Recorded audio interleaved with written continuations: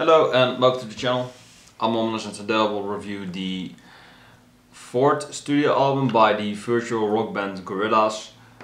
Yeah, I am a huge fan of the Gorillaz. Whenever I initially reviewed them, I was kind of, iffy on them. I was kind of like, they're trip hop and they have rap in them, De La Soul and all those other guys, MF Doom. I do really like those guys now. I do. I would almost call myself a fan, but I don't know enough about them. But if they would be requested, I might do them. And Gorillaz' fourth studio album was requested by Panarts. He requested some more, I believe King Gizzard and all that shit. But I was mostly interested in the Gorillaz because I shared a playlist with him, and I was like, oh, they're amazing. I love them now. Well, I will probably always love them. At least their early stuff, from 2001 and 2010, that window of material, I will always love that. But, after the fall, they kind of fell apart, no album for 7 years, half a decade. It's like a Tool release, but, kind of lackluster, I would say. Not this album necessarily, I do still have a personal love for this album, but it's definitely not on par with the first three, I can tell you that. I'm a huge Demon Days, Plastic Beach guy. I love those albums. I can listen to those albums for days.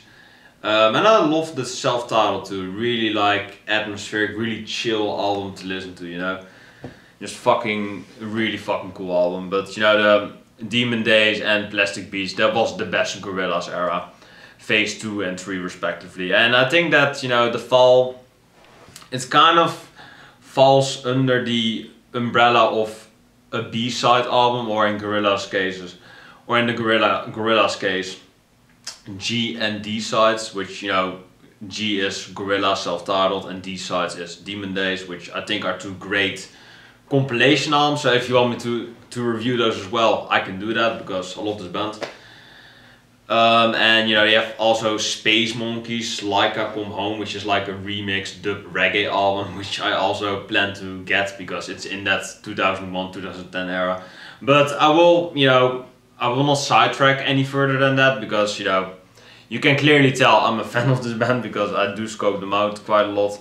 In that window 2001 up until 2010. I think that their last two albums are not really for me personally. They're just kind of too generic, I think.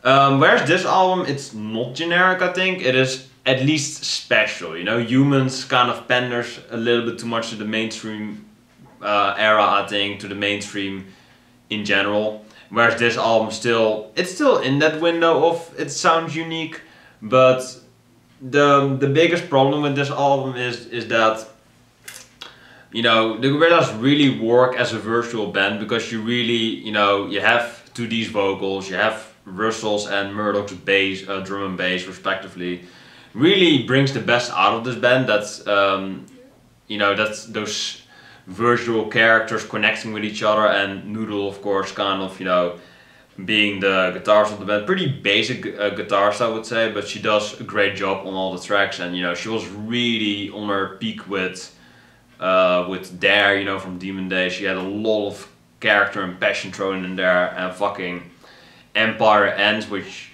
arguably one of my all-time favorite tracks. I fucking love that song.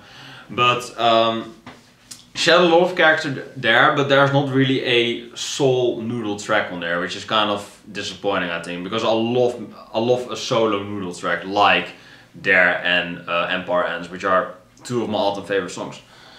So we have 15 tracks on there. Yeah, I might as well talk about all of them because I love the Gorillaz. We have Phoner to Arizona, which is, it kind of sounds like Dare to me, kind of has that, that farty opening sound throughout the whole track, or throughout the whole track in general. Not a problem with that, it does sound, I think, nice, but it can be annoying for a person that hates that sound and it goes out throughout the whole song. But I don't mind it that much, to be honest. Really chill vibe, really, brings out the album really nicely. Opens up the album pretty good, I would say, and yeah, I would call it a favorite of mine. It's pretty relaxing, pretty, gives me a lot of Dare kind of vibe, but without Sean Ryder, which, was Noodle essentially, so there you go. Then we have Revolving Doors, which is, it's kind of a basic bitch choice, but I think it's my favorite song of the album. It has a really nice kind of Hawaiian beach kind of opening acoustic guitar to it, or you know, how do you say it? An ukulele, I believe. That's a ukulele, I believe, at the beginning. Or it's just an acoustic guitar, but it sounds like a ukulele to me. Yeah, it probably is that, you know, the guitar that you use at the beach. I believe that's a ukulele. But it sounds nice, it sounds really pleasant to the ears. To these vocals are really nice, really blend in with the ukulele. If that is the case, if it isn't, correct me if I'm wrong. I really like the song, it's really nice, pleasant to listen to, it's 3.5 minutes long, so it could have been a radio hit if this album was a bit, you know, if it was supported a bit better, but you know, it still is a Gorillaz album, so I'll take it. Then we have Hillbilly Man, which was a really pleasant song as well, featuring Mick Jones, who is, I believe, a Clash member. There is one guy on here, which is a Clash member, I know that. Or that, you know, they fucking say that here, so. Yeah, I'm not sure, but I think Mick Jones is a Clash member, and I do like the Clash, so I fuck with that. Not as much as the Gorillaz, you know, call me dumb, but I like the Gorillaz more than the Clash, so there you go. But Hillbilly Man, a really nice song, really pleasant, kind of gives a punk vibe to me because of Mick Jones. It's kind of killing me right now. Is Mick Jones from the Clash? No.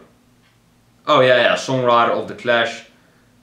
Until 1983, so he was like in the shitty fucking, I'm not even sure how this album is called again, but that shitty album that they did, and then they, you know, they died, so there you go.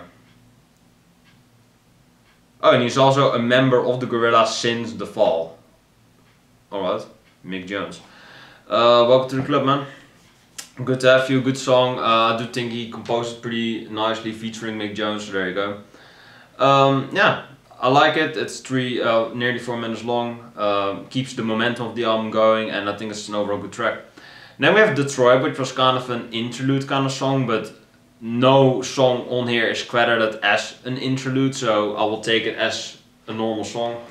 Really nice production. I really like the kind of organ, the keyboard sound that Detroit is, which is, you know, it's essentially a keyboard instrumental, but it's not labeled as such, so there's probably 1-2D vocal in there. I don't remember the vocal, but I do like the sound. It's not necessarily a favorite of mine because it's, you know, it was just alright, I guess, but it is definitely a nice song to listen to, really pleasant. Then we get Chi-Town, which is actually one of Anthony Fantano's favorite songs of the album. I believe this song and one song later on, I believe. Yeah, near the ending. So Chi-Town was really nice. I do really like the kind of shy and kind of poetic nature of the song. It sounds really pleasant. It, you know, I do like the lyrical content a lot as well, talking about a lot of insecurities, and just has a kind of doom and gloom kind of sound to it, sprinkled in with that nice jolly Plastic Beach kind of sound, which, you know, this record is essentially a Plastic Beach B-side, but it's not labeled as such. It's labeled as an actual studio album, so I'll take it. But I think it would be better if this album was just labeled as a you know, the B-sides album, like they did with. Oh wait, that doesn't make any sense because it is an actual B-sides album, but you know, it's also Plastic Beach, so that doesn't make any sense because D-sides and G-sides and B-sides would be the actual B-sides album, but you know, that's not the Gorillaz gimmick. You know, do you understand what I'm saying? It doesn't match because G and D sides is a joke because it's a B-sides album, but it's, yeah, you know. I think you get it, and if you don't, you really don't give a shit, I think, but you know, it doesn't work, so there you go. So I guess make a studio album out of it. Yeah, good song, I really like it. It's probably one of my favorites, but not my absolute favorite song, but it is up there, I would say. Little Pink Plastic Bags is kind of the same as Detroit, but it goes on for a bit longer, and it has a lot of like really eerie production styles, I would say. Really, you know, it's kind of a make or break record for you. I think that I will like the song with a bit more listens. I think I've heard this album like 3 or 4 times right now. But I do think that the song is interesting, but it is very, you know, it's a very polarizing song. I would say that definitely this album gets a bit more disjointed and a bit more heavy on the ears on the second side, which is kind of hard to stomach, I would say, but I still like it, so do with it what you will.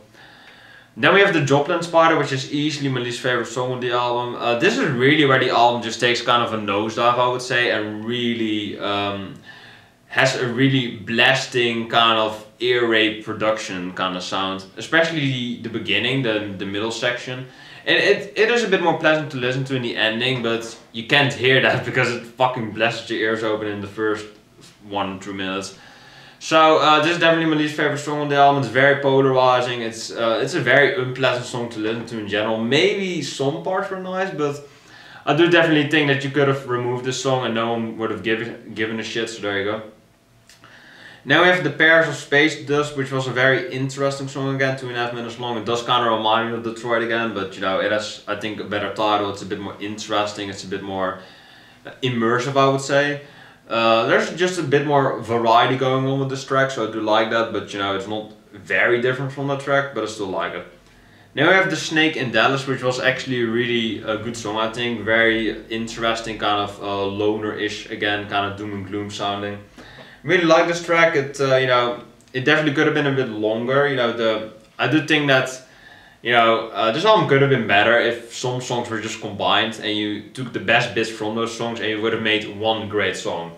But I do think that this works as well, I think, but it could have been worked out differently, but it's still good, I guess. Now we have Amarillo, which is another one of my favorite tracks. Has a really cool sound to it. It's not my absolute favorite track on the album because it does have some kind of, you know, ear rapey songs here and there, or some moments, I would say. But I still think this is a very iconic song for the band. Arguably their last great song, debatably. But you know, I do like some songs from Humans though. I do really love Andromeda. Yeah, I believe it's called Andromeda. I do really love that song, but you know, one great song, yeah, I'm not gonna buy the album just for one great song, so there you go, that's kind of it, honestly. But I would probably buy this album though, because there are a lot of songs that I really love from this album, so there you go, Amarillo included. Then we have The Speaked Mountains, which I actually kind of forgot existed. You know, not to insult the song or anything, but I did kind of forget the song, honestly. You know, not that it's bad or anything, but I definitely kind of forgot it, so there you go. Yeah, not bad, but you know, I can't really remember it again. It did kind of sound like the next song, the Aspen Forest. And for right now, I'm gonna say this is my favorite song of the album, and arguably one of my top 10 favorite Gorillaz songs. I love the vibe of this song. I do like Speaked Mountains too, because it kind of builds up to Aspen Forest. But I love this song because it just has such a nice melancholic tone to it. It kind of reminds me of On Melancholy Hill and Empire, and kind of like the soft ballad-ish kind of songs. I do really love those songs from Plastic Beach. I love a lot of Plastic Beach songs. I mean, that album is fucking near flawless, I would say. There are some songs that annoy me, but this song is really amazing as well. I do think that this could have been on Plastic Beach, but it still is on the Gorillaz album, so I'm still happy. Featuring Paul Simonon. I'm not sure who that is, but you know, Simone reminds me of the Simone song of the self-titled album, which is one of my least favorite songs of that album. I love the self-titled Gorillaz album, but that song I'm not very fond of. Let's say that. But I love Aspen Forest. It has a great atmosphere, great melancholic vibe. Reminds me kind of, Jesus Christ, my cat is looking fucking vicious at me. Like he wants to destroy my face or something. God damn, that was a scary look. I was really distracted by that, but yeah, great song, I think. I really love it. I love the ending vibe, where that's kind of like a very ukulele again, kind of an acoustic, you know, guitar at the ending with some really nice atmospheric, you know, there's a great atmosphere in the ending. Really fucking love the ending of the song. Could listen to that for fucking days. Yeah, so amazing song. I love Aspen Forest. Then we got Bobby in Phoenix, which is I believe Anthony Fantano's favorite song on the album. It has a lot of like in your face kind of production, so I do get why he really likes this song, because it's really in your face, it pulls no punches, it's kind of like a no BS song. It's definitely a favorite of mine as well, I would say. It's really ear catchy and it's really nice to listen to. But you know, And I actually really like the song, so I don't really have a but against it. Some people might say this album is ass, but I really like it, so. Bobby and Phoenix was really nice, kind of reminds me of the early side of the record again, kind of goes a bit more soft, more, you know.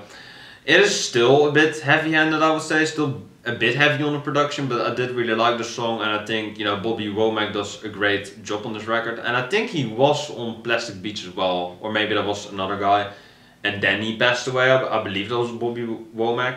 He did Plastic Beach and The Fall, I believe, with Gorillaz, and then he passed away. God bless his soul, even though I don't know him, but, you know, still, God bless him.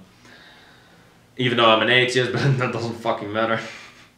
The 14th track, which is essentially the final song of the album, which is California and the Slipping of the Sun.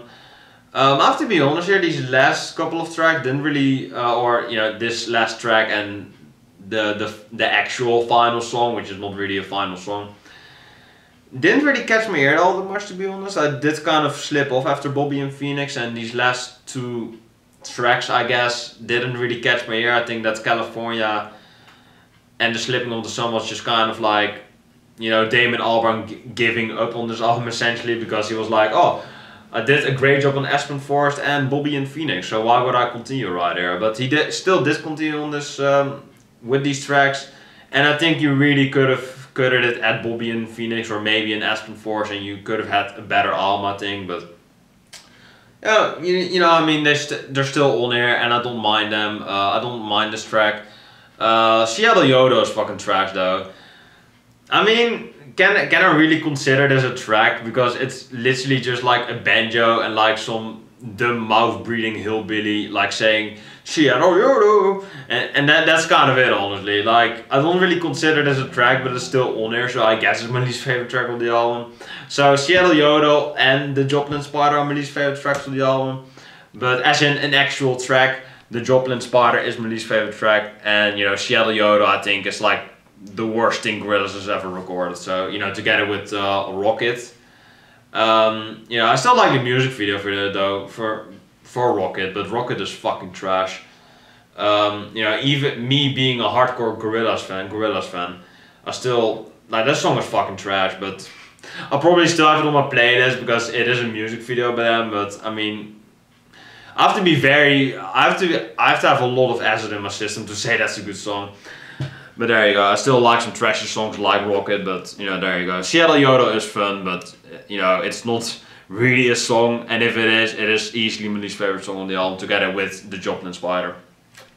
So overall, I still think this is a really good album. I still think that the first 6 songs, 5-6 songs are really good. Little Pink Plastic Bags definitely kind of middle of the road for me, but still has a lot of great moments. Then the album kind of takes a nosedive, but it still has some really great moments, like The Snake in Dallas, Amarillo. Speak of Mountains is kind of growing on me. Aspen Forest was really amazing. Bobby Phoenix, and I do think that the last 2 tracks are kind of balls, so there you go. But overall, I do think that, you know, still like 8 or 9 out of the 15 tracks are still really, really good songs in my opinion. Still really memorable, really catchy Gorillaz tracks. So I would still give this album a good rating, I think. I still would give it like, I'm gonna give it a higher rating than the Muse album. I'm gonna piss off a lot of people, but I don't give a shit. But you know, I'm a huge Gorillaz fan and I don't give a shit about Muse. So there is a little bit of bias here. Otherwise I would score the Muse album way higher than I will do this album. So I will probably give this album a... I'm struggling, you know, something in the 8 range. I'm struggling between an 8.2 and an 8.4. Because there are some really great moments on this album, but there are also some really shitty ones. So, what should I give it? Oh well, I'm gonna do this just to piss off Muse fans. I'm gonna give this album an 8.1. I'm gonna give it a rating because I gave the Absolution album an 8. So I'm saying that this album is slightly better than Absolution, which is like the best Muse album. This is like the worst Gorillaz album. So. My cats got scared there. I still think that Gorillaz' lowest point is still better than Muse high points. But you know, Origin of Symmetry, I gave like an 8.5. So I guess Muse is still, they still come out on top of this record, but this is like the lowest point of Gorillaz, and I still like this album more than I do a Muse record. So there you go. Do whatever what you will, but I'm biased as fuck, I don't give a shit. Like, comment, subscribe channels for videos like this one. Let me know what you think about this album and Gorillaz in general, all of them. Let me know what you think about them, and I'll see you in the next video. Peace.